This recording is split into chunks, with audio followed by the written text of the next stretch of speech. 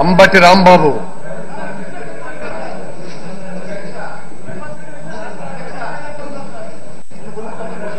Adhyaksha,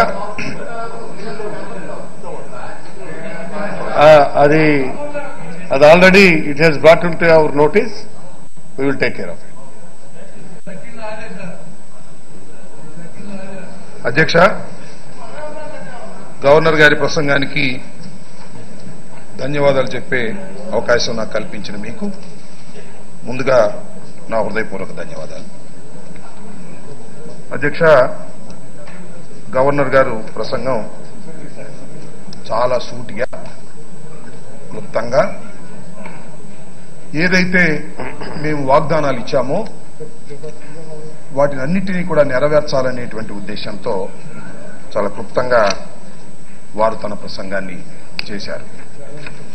ఇక్కడ అధ్యక్ష, ఒక విషయాన్ని మనం చెప్పుకోవాలి.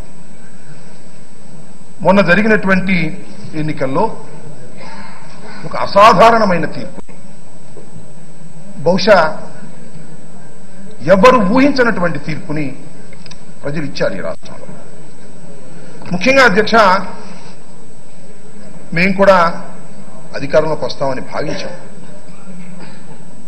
110, 115 లేదు ఇంకొద్దిగా ఆశగా ఆలోచిస్తే 120 సీట్లు వస్తాయని మేము భావించి ఎన్నికల తర్వాత చాలా గ్యాప్ వచ్చినప్పుడు ఖచ్చితంగా మేము గెలుస్తామనేటువంటి ఉద్దేశంతో, విశ్వాసంతో మేము ఉన్నాం. నేను ఒకనొక సందర్భంలో సభానాయకులు, ప్రస్తుత సభానాయకులు, ఆ రోజున మా పార్టీ అధ్యక్షులు జగన్మోహన్ రెడ్డి గారిని కలిసినప్పుడు వారు ఒక మాట అన్నారు. అన్నా, 130 పై మాటే, కింద మాట లేదు, నేను మొత్తం అవగాహన చేసుకున్నాను అంటే ఆయన కూడా 130 పై మాట అంటే 132, 133 లేదా 135, 140 అనుకున్నారు. కానీ అధ్యక్ష 151 సీట్లు ఇచ్చారు. మాకు కూడా చాలా ఆశ్చర్యం వేసింది. అదేవిధంగా సభలో ఉన్నటువంటి ప్రతిపక్ష నాయకులు వారు కూడా చాలా సందర్భాల్లో అన్నారు. ఏమన్నారంటే 100కి 1000% అధికారంలోకి రాబోతున్నాం అన్నారు. సరే, ఏమో అంత బలంగా చెప్తున్నారు. చాలా అనుభవజ్ఞులు. 1978లో రాజకీయాల్లోకి వచ్చి శాసనసభ్యులయ్యారు. ఆ రోజున కాంగ్రెస్ పార్టీలో ఉన్నారు. తర్వాత తెలుగుదేశంలోకి వచ్చారు. రామారావు గారికి సలహాదారులుగా ఉన్నారు. అనేక ఎన్నికలు ప్రత్యక్షంగా ఆయనే ఉండి నిర్వహించారు. ఆయన అధికారంలోకి వస్తాను అని అంటున్నారంటే మాకు కూడా కొద్దిగా అనుమానం వచ్చింది. ఎందుకంటే అనుభవజ్ఞుడు కదా, ఆయన చెప్తుంటే అబద్ధం ఎలా అవుతుంది? ఏమండి, ఏంటి నిజమేనా అంటే అభిప్రాయం ఏం కాదండి, ఖచ్చితంగా మనం అధికారంలోకి రాబోతున్నాం అని అన్నారు. ఆయన 100కి 1000% అంటున్నారు, తగ్గి 100కి 100% అని కూడా అంటలేదని కొద్దిగా అప్పుడప్పుడు మాకు భయం వేసేది. కానీ అధ్యక్ష, రిజల్ట్ చూస్తే 151 మంది మేము, 23 మంది మీరు. నేను ఇక్కడ ఆశ్చర్యశక్తి అయ్యేది ఏంటంటే, చంద్రబాబు నాయుడు గారి లాంటి సీనియర్ నాయకుడు ఈ రాష్ట్రంలో, ఈ దేశంలో చక్రాలు గిరగిరా తిప్పినటువంటి నాయకుడు కూడా అందని అనూహ్యమైనటువంటి విజయాన్ని మాకు చేకూర్చారు అధ్యక్ష. దీన్ని గమనించాలి మనం. ఇది మాకు చాలా పెద్ద బాధ్యతని మా మీద మోపిందని మనం చేస్తున్నాం. ఇవాళ మాకు 151 సీట్లు వచ్చాయని చెప్పేసి మేము విజయ గర్వంతో మొత్తెక్కిపోతే మాకు ప్రమాదం అధ్యక్ష. ఆ జాగరూకతతోనే మేము వ్యవహరిస్తున్నాం. అలా లేవు, మీరు గమనించండి. మా చర్యలు మీరు గమనించండి. అదే సామెత చెప్తారు, సంసారం చేసే కళ కాళ్ళగోళ్ళు దగ్గరే తేలిపోతుందని ఒక సామెత ఉంది అధ్యక్ష. ప్రమాణ స్వీకారంలోనే తేలిపోయింది అధ్యక్ష. మీరు ప్రమాణ స్వీకారం చేశారు, జగన్మోహన్ రెడ్డి గారు ప్రమాణ స్వీకారం చేశారు. ఎలా చేశారు, దేని మీద సంతకాలు పెట్టారు, ఎలా అది అమలవుతున్నాయి ఒకసారి చూడమని మనం చేస్తున్నాం అధ్యక్ష. అధ్యక్ష, నేను మీ ద్వారా ప్రతిపక్ష నాయకులకి మనం చేస్తున్నా. ప్రతిపక్ష నాయకులు మీరు 5 సంవత్సరాల క్రితం సంతకాలు పెట్టారు. మొదటి రోజున ఓ పెద్ద బహిరంగ సభలో పెట్టారు. అశేష ప్రజానీకాన్ని సమీకరించారు. బెల్ట్ షాపులు రద్దు, మొదటి సంతకం నాది అన్నారు. మేము అనుకున్నాం నిజంగానే బెల్ట్ షాపులు రద్దు అయిపోతాయేమో అనుకున్నాం. అధ్యక్ష, ప్రతిపక్ష నాయకులు ముఖ్యమంత్రిగా ఉన్నప్పుడు పెట్టిన సంతకాన్ని మా నాయకులు ముఖ్యమంత్రి అమలు చేయవలసిన దౌర్భాగ్యమైన పరిస్థితి మీకు వచ్చిందంటే ఎక్కడ పెట్టుకుంటారు అధ్యక్ష మీరు వాళ్ళకి? నాకు అర్థం కాలేదు. Belt shop ఆపారా? బెల్ట్ షాపులే ఆపలేని వారు మీరు మంచి పరిపాలన ఎలా ఇస్తారు? ఇందాక అచ్చెన్నాయుడు గారు ఒక మాట అన్నారు, నాకు కూడా అనిపించింది. ఏమన్నారంటే 5 సంవత్సరాలు సమర్థవంతమైన పాలన అందించాం. శభాష్ అచ్చెన్నాయుడు గారు. అయ్యా మీ ద్వారా గౌరవ సభ్యులకు మనవి చేస్తున్నా. మీరు అనుకుంటేను, మీ పక్కన కూర్చున్న నాయుడు గారు అనుకుంటేను కాదు సార్. ప్రజలు అనుకోవాలి, మేము అనుకోపోయినా పర్వాలా. ప్రజలు సమర్థవంతమైన పరిపాలన మా అచ్చెన్నాయుడు గారు, మా చంద్రబాబు నాయుడు గారు అందించారని అనుకున్నారా? అరే ఇప్పుడైనా వచ్చిందండి ఇంత మంచి రిజల్ట్స్ మీకు. 23 శాసనసభ్యులు మాత్రమే మీకు ఇచ్చారు అంటే తెలుగుదేశం మనుగడకే ప్రమాదం ఏర్పడిందనేటువంటి విషయాన్ని మీరు గమనించలేకపోతే దెబ్బతిండిపోతారు, గుర్తుపెట్టుకోండి. అధ్యక్ష, నేను సందర్భంగా మనవి చేస్తున్నా, మమ్మల్ని మీరు విమర్శ చేయండి, విమర్శ చేయాలి కూడా. వీఆర్ ఇన్వైటింగ్, సద్విమర్శ చేయండి అంతే తప్ప మీ అంతు చూస్తామని అన్పార్లమెంటరీ లాంగ్వేజ్ తో మాట్లాడితే తప్పు అవుతుంది అధ్యక్ష. నేను మనవి చేస్తున్నా, పోలవరం గురించి మాట్లాడారు అధ్యక్ష. నేను మీ ద్వారా వారికి మనవి చేస్తున్నా, పోలవరం 70% పూర్తయిందన్నారు. మంచిదే, 78, 68 మా ప్రభుత్వం వచ్చింది, చూస్తారు, చెప్తారు. మీరేమన్నారు అధ్యక్ష? 2019కి పోలవరం పూర్తి చేసి ఎన్నికలు వెళ్తాం, రాసుకో రాసుకో రాసుకో అన్నారా? సవాలు చేశారా? 18 రాసుకో జగన్ రాసుకో అన్నారు. ఏదండి ఆయన రాసుకో రాసుకోమన్న ఆయన కనపడ్డే ఎక్కడికి వెళ్ళిపోయాడు? ఏమైపోయాడు? చాలా మంది అధ్యక్ష ఈ సందర్భంగా మీ ద్వారా మనవి చేస్తున్నా, సభకు మనవి చేస్తున్నా, రాసుకోమన్న వాళ్ళు మా సభానాయకుడు జగన్మోహన్ రెడ్డి గారిని దూషించేవారు కనుమరుగైపోయారు. ఆ దశలో గుర్తుపెట్టుకోండి. పాపం ఒక్కరే మిస్ అయ్యారు, అచ్చెన్నాయుడు గారు పొరపాటున వచ్చారు. తర్వాత వారిని నెక్స్ట్ టైం జగన్మోహన్ రెడ్డి గారు చూస్తారని కూడా మనవి చేస్తారు.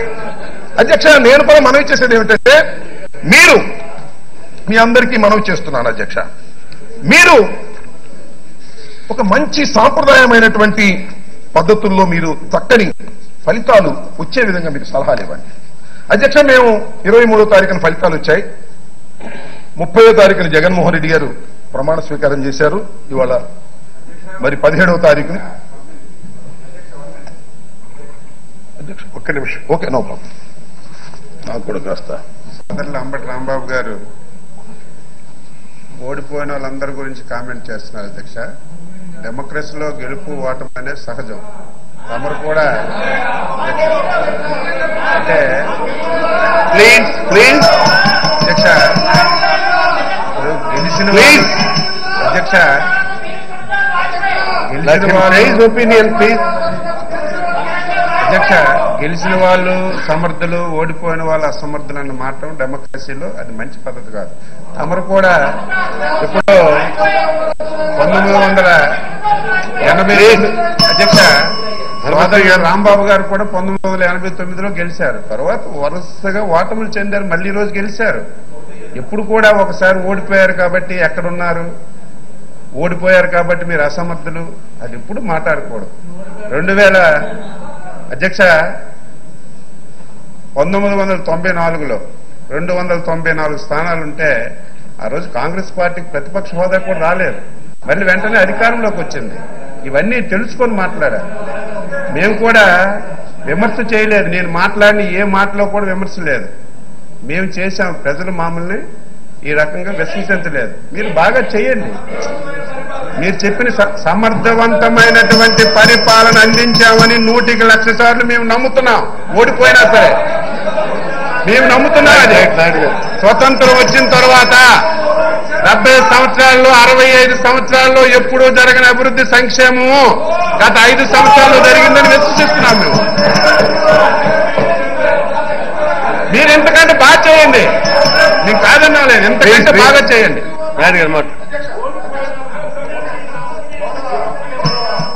ఇంకెవరు రాలేదు, మీ సంగతి చూస్తామంటే ఎప్పుడు మీరు చూడండి. సభలో చాలా మంది ఒకసారి గెలిచి 5 సార్లు ఓడిపోయారు, మళ్ళీ గెలిచారు. కాబట్టి ఆ రకంగా మాట్లాడడం అనేది మంచి విధానం కాదని నేను సలహా ఇస్తున్నాను. మాట్లాడండి రాంబాబు. సంతోషం, వారి సలహాకి ధన్యవాదాలు అధ్యక్ష. నేను ఇది ప్రజాస్వామ్యం, దానిలో ఏ విధమైన సందేహం లేదు. పాపం వాళ్ళు చెప్పే మాటలు కూడా వారికి ఓదార్పునిచ్చే మాటలు. ఎందుకంటే ఓటమి అందరికీ జరిగింది, ఏం పర్వాలేదు, ఓదార్పు.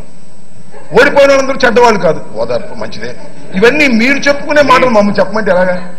మీకు ధైర్యాన్ని ఇవ్వడం కోసం ఎవరైనా ఓదార్పు కోసం అచ్చెన్నాయుడు గారు మీ పార్టీ ఓడిపోయింది, గౌరవ ముఖ్యమంత్రి గారు ఓడిపోయారు, 33 వచ్చింది, ఏం పర్వాలేదు సార్, మళ్ళా మీరు అధికారంలోకి వస్తారు, ఓడిపోయిన అందరూ చెడ్డవాళ్ళు కాదు, ఇవి మంచి మాటలే. ఆ మాటలు మమ్మల్ని చెప్పమంటే మేము చెప్పలేము అధ్యక్ష. ఎందుకంటే ఓటమే, గెలుపు గెలుపే, ప్రజాదరణే. ప్రజలు మిమ్మల్ని అసహించుకున్నారు. ఈ విషయాన్ని మీరు గమనించకపోతే, మీరు మారకపోతే, మేము ఓడిపోయినా కూడా బ్రహ్మాండంగా చేసినప్పుడు మమ్మల్ని ప్రజలు ఓడించారు అనేటువంటి భ్రమలో మీరుంటే మిమ్మల్ని ఆ భగవంతుడు కాపాడవలసిందే తప్ప మరెవరూ కాపాడలేరనే సత్యాన్ని మీరు తెలుసుకోవాలని మనం చేస్తున్నాం.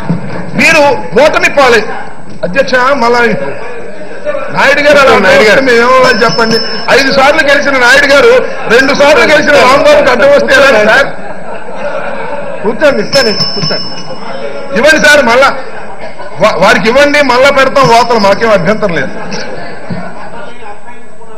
చెప్తున్నారు మిమ్మల్ని 4 పర్యాలు వారు కొట్టారు, మిమ్మల్ని ప్రజలు ఆశ్రయించుకున్నారు, చెప్పండి, మేము అంగీకరిస్తాం. కూర్చోండి. 2014లో మీరు ఓడిపోయారు, ప్రజలు మీకు అసహించుకున్నారు, చెప్పండి, అసహించుకున్నారు ఆ రోజు, ఈ రోజు మాకు అభిమానించారు. కూర్చోండి నాయుడు గారు, మీరు మాట్లాడు. నేనేమంటానంటే అధ్యక్ష, మాకు పోయినసారి 67 సీట్లు వచ్చాయి. సైజు నేను అనేది ఏంటంటే, మీ ఆగండి సార్, మీరు మీరు నేను అనేది ఏంటంటే, అసహించుకున్నారా, చీదరించుకున్నారా, మీరు నిర్ణయించుకోండి. మీరు తెలుగుదేశం పార్టీ పెట్టిన తరువాత ఎన్టీ రామారావు గారు తెలుగుదేశం పార్టీని పెట్టారు, చంద్రబాబు నాయుడు గారు ఆక్రమించుకున్నారు, చీమలు పెట్టిన పుట్టలో తాసుబాంబు దూరినట్టుగా దూరారు. మాకేం అభ్యంతరం లేదు, మీరు చేసుకున్నారు, మాకేమి అభ్యంతరం ఏమీ లేదు, మీరు పరిపాలన చేసుకున్నారు. చంద్రబాబు నాయుడు గారు ఎన్టీ రామారావు గారు పెట్టిన పార్టీ దేదీప్యమానంగా వెలిగిపోతుంటే తెలంగాణలో ఏమైపోయారు మీరు? ఆంధ్రాలో 23 సైజుకి ఎందుకు దిగజారిపోయారు? దీన్ని మీరు విమర్శ చేసుకోకపోతే నేను ఇంకో మాట చెప్తున్నా అధ్యక్ష, వారిని కొద్దిగా కాముగా నేను చెప్తున్నా. చంద్రబాబు అయ్యా గౌరవ సభ్యులు కాస్త ఓపికగా వినండి. నేను ఒక మాట చెప్తున్నా, మీరు ఓపికగా వింటే మీకే ఉపయోగం. ఎందుకంటే నేను మొన్న ఎప్పుడో చూసే పత్రికల్లో చంద్రబాబు నాయుడు గారు అంటున్నారట, గౌరవ ప్రధాన ప్రతిపక్ష నాయకులు, అసలు నేను ఎందుకు ఓడిపోయానో నాకు అర్థం కావటం లేదు, ఇన్ని పనులు చేసి నేను ఎందుకు ఓడిపోయాను అంటున్నాడు. ఎందుకు ఓడిపోయారని మేము చెప్తాం స్వామి, మీరు వినండి, వింటే మీకు అర్థమవుతుంది, అర్థమైతే మీ జ్ఞానం పెరుగుతుంది. మరొకసారి 23 నుంచి 63కి వస్తారేమో ప్రయత్నం చేసుకోండి. మేము వినము అంటే ఎలాగని చెప్పండి. ఇందాక అచ్చెన్నాయుడు గారు ఒక మాట అన్నారు, మా మంత్రి గారు మాట్లాడుతుంటే, ఇక్కడ ఉన్నప్పుడు కూడా ఇదే కథలు చెప్పారు, అక్కడికి వెళ్ళి అదే కథలు చెప్పారని. అక్కడ ఉన్నప్పుడు మేము ఆ కథలు చెబితే విన్నారా, మాట్లాడనిచ్చారా, కథలు చెప్పనిచ్చారా? మీరు కథలు చెప్పనిచ్చి వింటే మీకు ఆ దౌర్భాగ్యమైనటువంటి స్థానం వచ్చేది కాదు. మా కథలు విన్నట్టయితే మంచి మార్గంలోకి వెళ్లేవారు. అప్పుడు వినలేదు, ఇప్పుడు వింటున్నారు. కాబట్టి మీకు మంచి జ్ఞానం వస్తుంది, మీకు మంచి సంపద వస్తుంది, మీ సైజు పెరుగుతుంది. వింటే మేము వినం, మేము మారం, మేము ఇలాగే ఉంటామంటే అది మీ ఇష్టం, మేము చేయగలిగింది ఏమి లేదు. 23 13 అవుతాయి, 13 3 అవుతాయి. దీన్ని ఆలోచించుకోండి అచ్చెన్నాయుడు గారు. అలాగే మీ నాయుడు గారికి కూడా చెప్పండి, మనం మారాలి సార్. ఇంతకు ముందు కూడా ఒకసారి అన్నారు, నేను మారిన మనిషిని అన్నారు. ఏం మారలేదు, నువ్వు మారిన మనిషివి కాదు అని ప్రజలు తేల్చారు. ఇప్పుడైనా సిన్సియర్ గా మీరు మారితే మీ సైజు పెరిగేటటువంటి అవకాశం ఉన్నది. దాన్ని మీరు ఆలోచించుకోవాల్సిందిగా, అది మీ విఘ్నతకే వదిలేస్తూ గౌరవ సభ్యులైనటువంటి వారికి నేను ఈ సందర్భంగా చెప్పదలుచుకున్నాను అధ్యక్ష. అయితే అధ్యక్ష, మేము అనేకమైనటువంటి కార్యక్రమాలు జగన్మోహన్ రెడ్డి గారు ముఖ్యమంత్రిగా అయిన తర్వాత చేశారు. ఇక్కడ చిత్రమైన విషయం ఏంటంటే అధ్యక్ష, జగన్మోహన్ రెడ్డి గారు ముఖ్యమంత్రి అవగానే కొన్ని నిర్ణయాలు తీసుకున్నారు. ఆ నిర్ణయాలు చాలా అద్భుతంగా ఉన్నాయని ప్రజలు మెచ్చుకుంటున్నారు. చాలా మంది ఏమంటున్నారంటే, చంద్రబాబు నాయుడు గారు గౌరవ ప్రధాన ప్రతిపక్ష నాయకులు చేసిన తీరును చూసి, ఏంది జగన్మోహన్ రెడ్డి గారు అప్పుడే పెంచేశాడు, కాస్త ఎలక్షన్ ముందు పెంచితే గుర్తుపెట్టుకుంటారు కదా, ఇప్పుడే పెంచేస్తే మర్చిపోతారేమో 10,000 అని మాలో కొంతమంది అంటున్నారు. మా తత్వం అది కాదు అధ్యక్ష. ఇచ్చినటువంటి వాగ్దానాన్ని తప్పనిసరిగా అధికారంలోకి వచ్చినప్పుడు వెంటనే నెరవేర్చుకోవాలనే ఉద్దేశం తప్ప మరొకటి కాదని మనం చేస్తున్నాం. ఎన్నికలకు ముందు పసుపు, ఎన్నికల ముందు కుంకం ఇస్తే, పసుపు కుంకంతో మనకు ఓట్లేస్తే, మనం గెలిస్తే, తద్వారా ఒక స్ట్రాటజీ ప్రకారం. అధ్యక్ష మీకు తెలుసు అధ్యక్ష, పూర్వం జట్కా బళ్ళు ఉంది. ఆ జట్కా బళ్ళు పాపం దానికి తిండి పెట్టలేక దాన్ని పరిగెత్తించేవాడు. జట్కా బండి నడిపి ఆయన ఏం చేసేవాడంటే ఆ బండికి ముందు ఒక కర్ర కట్టి ఆ కర్ర ముందు ఒక పచ్చగడ్డి పెట్టేవాడు. ఈ జట్కా బండిలో గుర్రం ఏం చేసేదంటే లాగుతూ ఆ గడ్డి కోసం పరిగెత్తుంది. ఎండేది కాదు, ఇది నడుస్తూ ఉండేది. ఆ విధంగా చంద్రబాబు నాయుడు గారు ప్రజలకు పచ్చగడ్డి గట్టి 5 సంవత్సరాలు నడిపించినందుకు ఫలితం అనిపించాం. మేమంతా పచ్చగడ్డి గట్టి నడిపించేటటువంటి తత్వం మా జగన్మోహన్ రెడ్డి గారి దగ్గర, సభానాయకుల దగ్గర లేదు. రాజశేఖర రెడ్డి వారసుడిగా వచ్చినటువంటి వ్యక్తి చెప్పింది చేసి చూపిస్తాడు. మీ 23ని 13 చేస్తాడనే విషయాన్ని దయచేసి మర్చిపోవద్దని మనం చేస్తాం. అధ్యక్ష, అనేక కార్యక్రమాలు మేము చేయాలని సత్సంకల్పంతో ఉన్నాం. డోంట్ వరీ, మీరు భయపడవలసిన అవసరమే లేదు. ఒక చిత్తశుద్ధి కలిగినటువంటి వ్యక్తి, చెప్పింది చేయాలనేటువంటి మనస్తత్వంతో, చాలా చిన్న వ్యక్తి అధ్యక్ష, వయసులో చిన్నవాడు, సుదీర్ఘ రాజకీయ అనుభవం సంపాదిస్తూ ముందుకు వెళ్తున్నవాడు. ఇవాళ జగన్మోహన్ రెడ్డి గారికి 10 సంవత్సరాల అనుభవం రాజకీయాల్లో, 51 మంది సభ్యులు, 40 సంవత్సరాల అనుభవం, 23 సభ్యులు. మీరు మారాలి, మీ నాయకులు మారాలి. మీరు మీ నాయకులు మారకపోతే తట్టుకోలేరే, గుర్తుపెట్టుకోమని మనం చేస్తున్నా. మీలో మార్పు రావాలి, మీరు సంస్కరించుకోవాలని మనం చేస్తున్నాం. ఎందుకంటే ఆగండి ఆగండి,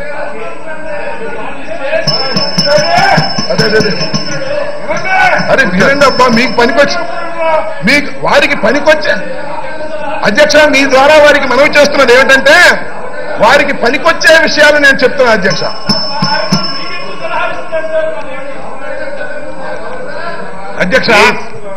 అధ్యక్ష వారికి ఉపయోగపడేటటువంటి అంశాలు నేనేం చెప్తానంటే అధ్యక్ష మీరు తొందరపడొద్దబ్బా అధ్యక్ష.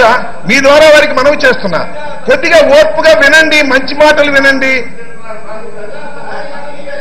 ఆ నాయిస్ తగ్గించండి. నేను అనేది ఏమిటంటే అధ్యక్ష, నేను ఎందుకు మారాలి అని అంటున్నానంటే, చంద్రబాబు నాయుడు గారంటే నాకు ఒక ఎస్టిమేషన్ ఉందండి అధ్యక్ష. ఎందుకంటే అనుభవజ్ఞుడు, ప్లీజ్ అనుభవజ్ఞుడు. గవర్నర్ ప్రసంగం మీదే మాట్లాడుతున్నాం అబ్బా, మీకు కూడా మధ్యలో సలహాలు ఇచ్చే కార్యక్రమం చేస్తున్నాం. అట్లాగే మీటింగ్ లో మాట్లాడితే మీరు ఉండరని ఇక్కడ మాట్లాడుతున్నాము, మీటింగ్ లో మాట్లాడితే మీకు సలహాలు ఇవ్వడానికి ఇక్కడ ఉండమని మేము మీకు మాట్లాడుతున్నాం అధ్యక్ష. వారిని కొద్దిగా కంట్రోల్ చేయాలి ప్లీజ్.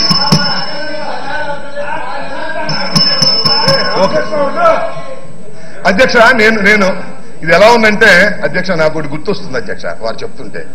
ఏంటంటే మొన్న ఇప్పుడు నారా చంద్రబాబు నాయుడు గారిని ఎయిర్పోర్ట్ లో చెక్ చేశారట. పోలీసులు అటు ఇటు పెట్టి చెక్ చేసి ఆయన ఇట్లా నుంచోబెట్టి చెక్ చేశారని పాపం వారందరూ బాధపడుతున్నారు. వారు మా చంద్రబాబు నాయుడు గారిని చెక్ చేస్తారా?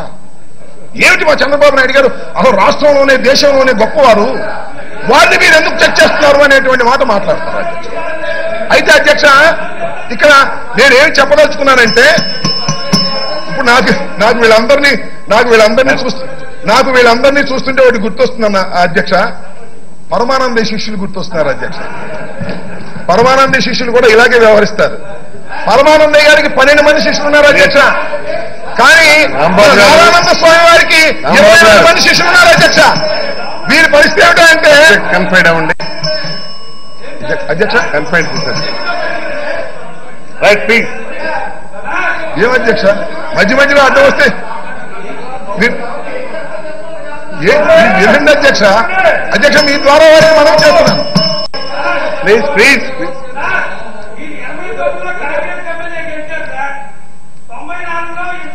సార్ ఆయన పేరేంటో రామకృష్ణ గారికి అవకాశం ఉంది అధ్యక్ష, నేను చెప్తాను సమాధానం. వారు అలా మాట్లాడుతుంటే ఏం చెప్తాం? నా వైపు తిరిగి మాట్లాడుతుంటే రామకృష్ణ గారు ఏం చెప్తామని చెప్పండి. మీకు మీసాలు బాగా ఉన్నాయని మీరు గట్టిగా మాట్లాడితే నేను భయపడతానా? ఏం చెప్పండి సార్ అధ్యక్ష. వారు డైరెక్ట్ గా నాతోనే మాట్లాడుతున్నారు. కూర్చోండి మాట్లాడతారు అధ్యక్ష. వారు రామకృష్ణ గారు డైరెక్ట్ గా నాతోనే మాట్లాడుతున్నారు. ఆయన చూస్తే నాకు భయం వేస్తుంది. ఆయన మీసాలు అవి ఉన్నాయి. మీరు ఆయన డైరెక్ట్ గా కాదు ఆయనతో మాట్లాడమని అధ్యక్ష. వారిని కూర్చోబెట్టిన అధ్యక్ష. రాంబాబు గారు అధ్యక్ష You should confide the subject, please. Confide the governor's address.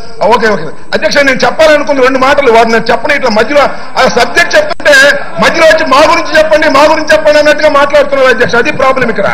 మేము సబ్జెక్ట్ లోకి వెళ్తుంటే కాదు మా గురించి చెప్పండి అని మధ్యలో అడ్డం వస్తున్నారు. అది నా బాధ.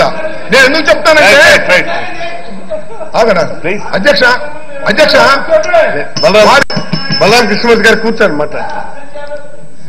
పరమానంద అధ్యక్ష, పరమానందయ్య శిష్యులు నారానందయ్య శిష్యులు బలరాం కృష్ణమూర్తి గారు చెప్పండి. ఒక్క నిమిషం రాంబాబు గారు, ఒక్క నిమిషం.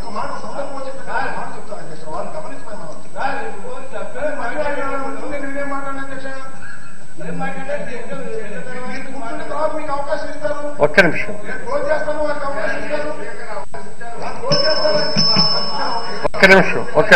ఏం బలరాం కృష్ణమూర్తి గారు ఇప్పుడు మాట మాట్లాడితే హెకిలి గాను ఇదంత మంచి సభా సాంప్రదాయం కాదు.